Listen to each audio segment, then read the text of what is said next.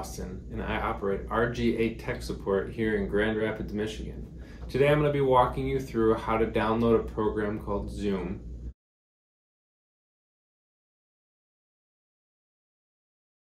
Starting out, what we'll do is go to our default internet browser. That can be anything as Chrome, Firefox, or Safari.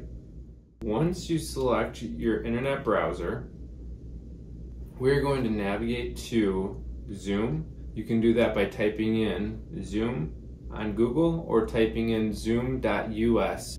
Once you select the web page, in the top right hand side of the screen, you'll see resources. If you hover over that, there's a download Zoom client option.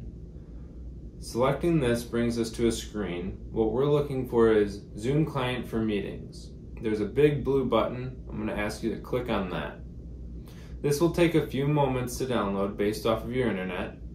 Once it has successfully downloaded, you will be asked sometimes if you approve the operation of this program. If it asks for a password, this is the password for your computer.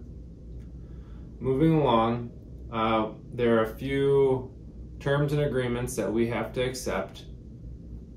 It will ask where we want to install, for all users or just for the single user. And we'll select install.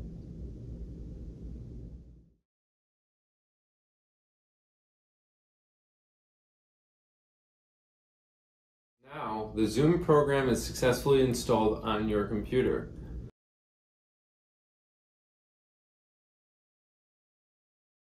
You have two options here. The first option is we can just join a meeting.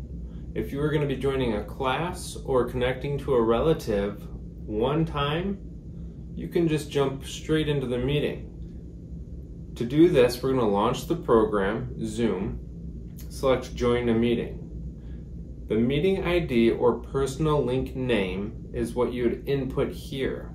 If the meeting is sent to you from an email, you can just click the meeting link and it will pre-populate all this information. The next blank is going to ask for your name. It's going to ask if you want it to remember your name for future meetings, to connect your audio or not to connect your audio, and additionally to turn off my video. So the second two options, the connect my audio, if this is a situation where you're going to be connecting to an individual and communicating, I would enable or check audio. The second option, turn off my video, if this is just something that you're going to be viewing, such as a class, you do not need to have your video on. Both these settings you can enable or disable at a later date as well. Once you have your meeting ID typed in, you would go ahead and hit join. Now the second option would be to sign in.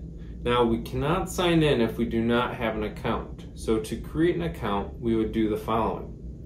Go ahead and select sign up for free. Keep in mind this is a free service. It's going to redirect us to a web page, a Zoom web page.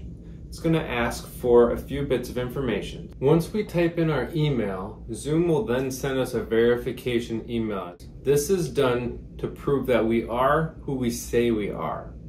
So I'm going to go from Zoom and I'm going to log into my email address. There we will find an email from Zoom, and keep in mind this may take a few minutes to show up. Once you find the email from Zoom, there will be an option to activate account. That's what we want to click on. It says welcome to Zoom. So I'm going to give it just a bit more information about myself.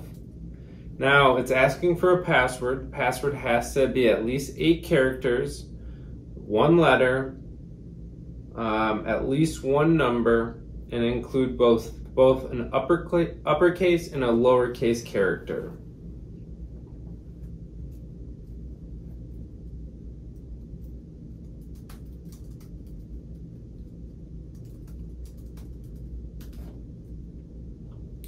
Now it's time for the final step, signing in.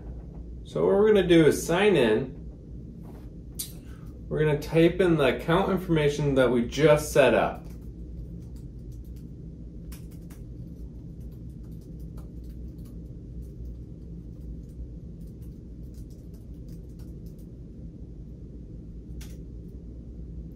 Upon login, you're going to be greeted with these 4 options: a new meeting, join, schedule, and share screen. A new meeting is exactly what that sounds like. If you wanted to set up an appointment with another friend where you could see them, they could see you, you would select new meeting and set up criteria for that meeting below.